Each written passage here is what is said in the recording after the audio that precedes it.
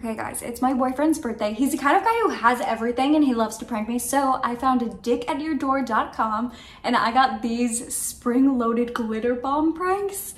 They're shipped really fast, they're really discreet, and they let me choose if I want it to be anonymous. So let's set him up and give him a good birthday. Okay, he's about to get home from work. I just set them up on the table. I'm not gonna say anything. I'm just gonna let him open one and see what happens. It's the best gift you never knew you needed to give someone.